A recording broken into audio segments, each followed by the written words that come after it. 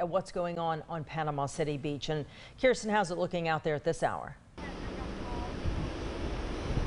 Well, the air temperature is beautiful. It's nice and warm. There's a breeze, and there's actually a really nice sunset happening right now. Let's take a look at that sunset.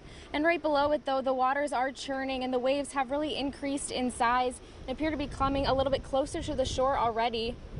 Now, less than an hour ago, there were some surfers out here and lots more people on the beach taking one last look at the water before the weather turned south.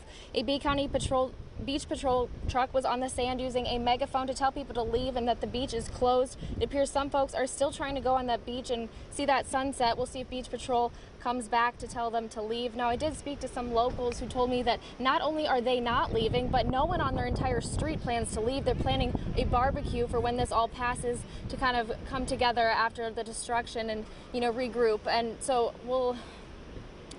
they also told me that they will spend much of the day boarding up.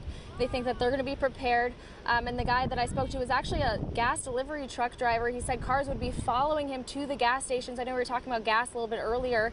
He said that when he would arrive, people would actually get out of their cars and start applauding and clapping their hands. And that's a really special moment for him. Just a lot of anticipation, and it appears that the sunset is beautiful right now, but things are definitely going to change.